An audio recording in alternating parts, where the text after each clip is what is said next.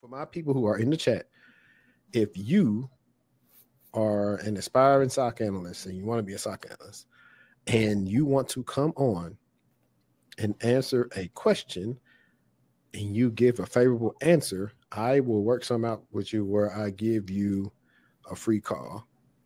So I'm going to pull up these questions, and whoever wants to come up, let me put the link back to join the call or the stream.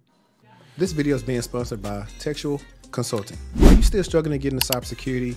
Are you not getting interviews? Do you have a bad resume? Or is it all the above? Well, if that's you, then we got you covered at Textual Consulting. My name is Henri Davis. I'm a career coach and a cybersecurity professional, and I've helped hundreds, maybe even thousands of people get into cybersecurity with my coaching and my content that you've seen in various places. Now, I specialize in specifically getting people in the blue team. That would be incident response or SOC analyst.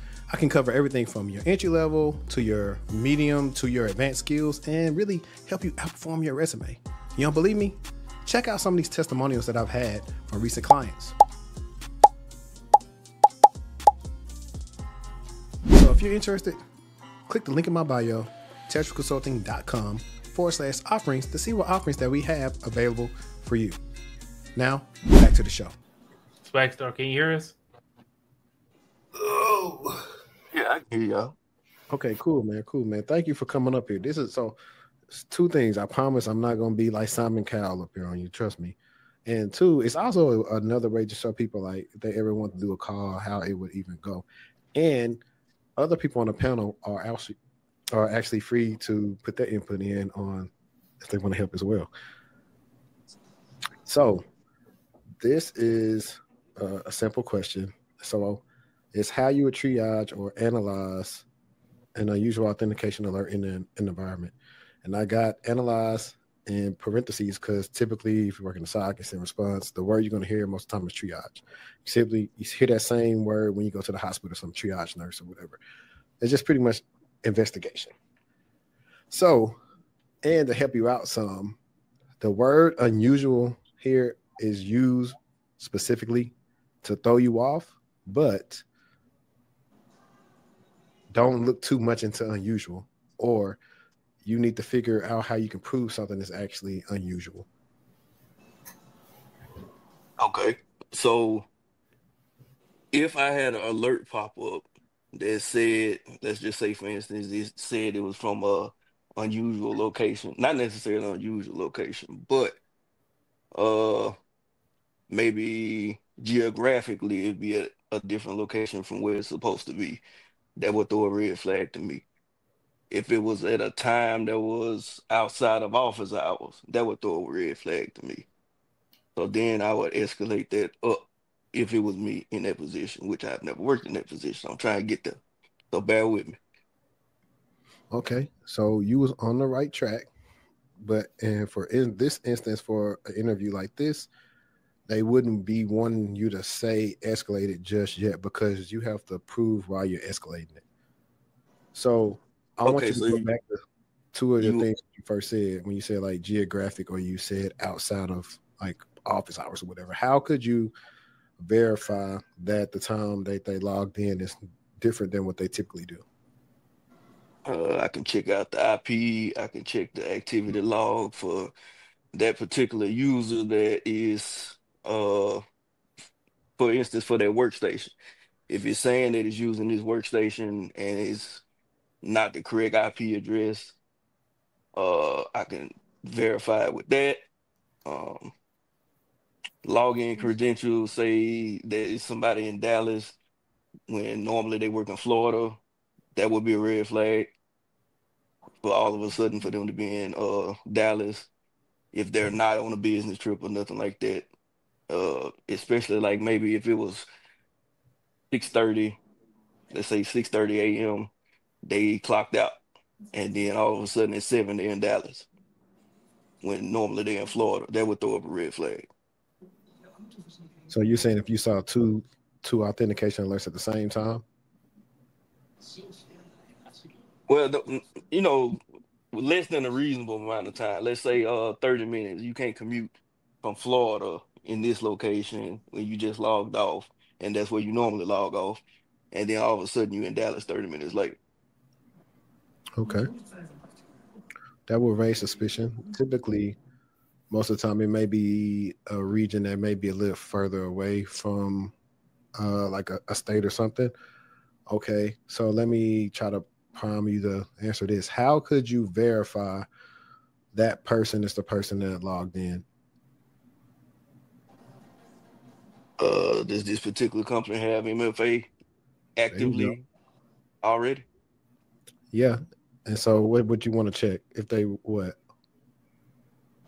If they can prove who they were, Mm-hmm. if they phone was if they got their alert to their phone and they click yes it's me or put in number like with Microsoft you put in the number or however the different MFAs work.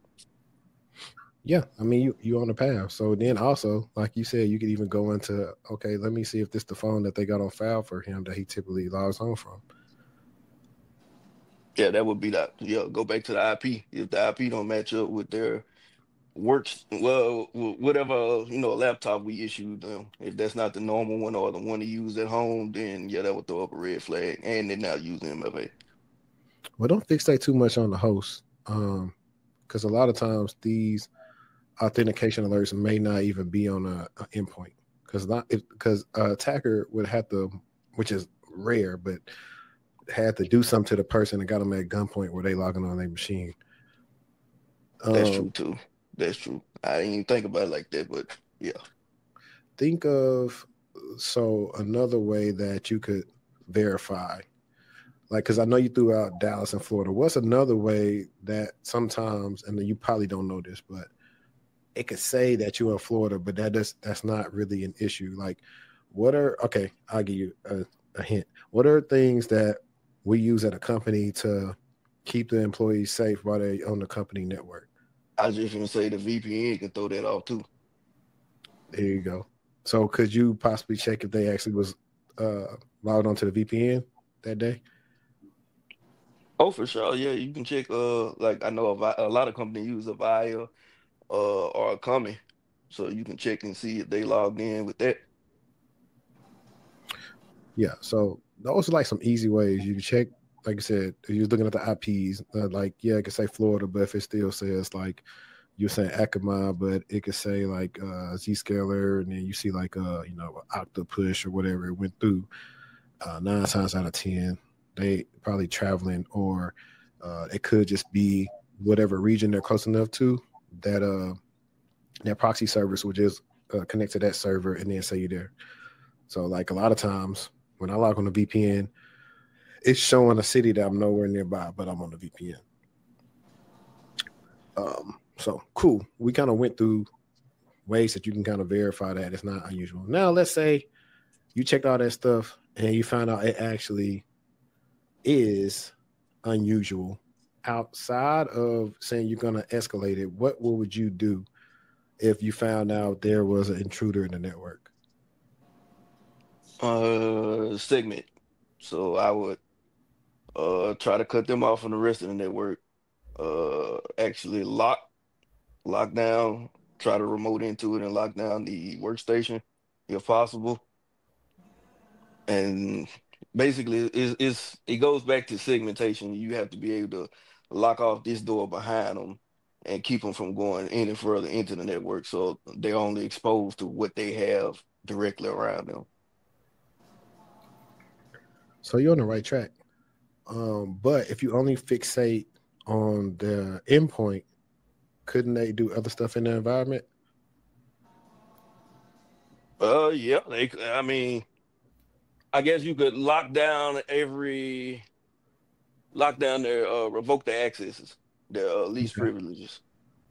So you can revoke their access, you can lock their account. What about you did all that, but yet they still were logged in some other places? How would you effectively mitigate that? Delete the account, suspend. No, you can't delete it. You Okay. can't delete no accounts, man. You got to keep those accounts around. Okay. You got me stumped. Mind you, this like I'm like 2 months in, so Right. yeah, help me out. Listen, man, when I do these questions, I'm not expecting people to like, answer these on like a tier 3 level. I already know based on like how some of the first things someone says kind of where their level will be. But it's typically just an exercise I do with people if they say they want to be in the SOC, because I give them an alert that they would 9 times out of see in the SOC, and then I start helping them figure out how their thought process needs to be when it comes to working in the SOC. So the other thing you got to do is clear out all the sessions, because they can still be logged in other places, and you want to make sure that they don't exfiltrate any data. So clear those sessions out, and of course, reset the password. So yeah, see, so Sabino just said it forces session sign out. So clearing those sessions out, and then that's when the other investigation going to be, you're going to figure out, okay, how would they compromise? What happened? Was anybody else compromised? Did we see any data exfil? Like, that's when you start getting into the other part of that. The main part you were doing really just the responding, so you can stop the bleeding, so we don't got a widespread breach on our hands where we got lateral movement and they go into different people's accounts and stuff. So, but you did good, man. I think you're in a private chat. Let me go in a private chat real quick, and I'm going to put this email in here so you can email me. That way we can set some up, man. You was a good sport, and I'll definitely set some up so we can talk in the near future. For sure. I done talked to you on LinkedIn before, from a little town called Monroe, so I had to be watching. Okay, bet. Either hit me up in this. I put my other email in here, so either just tell me who you is through the email, or just hit me up on LinkedIn, and I'll remember, and then I'll shoot you a link to where we could talk about some other stuff. Baby, appreciate y'all for with everything y'all do, because spreading this good gospel is what everybody needs, because man, we just didn't know how wide and vast it is and how easy it was to get in, or is to get in. You just got to have people to tell you the direction to go and guide you. So I appreciate it. No, man, for sure, man. I got another live that's gonna come up one day where me and someone like my director and manager friends, we're gonna react to like a lot of the answers people have given for those, and then try to put people like on game with those questions.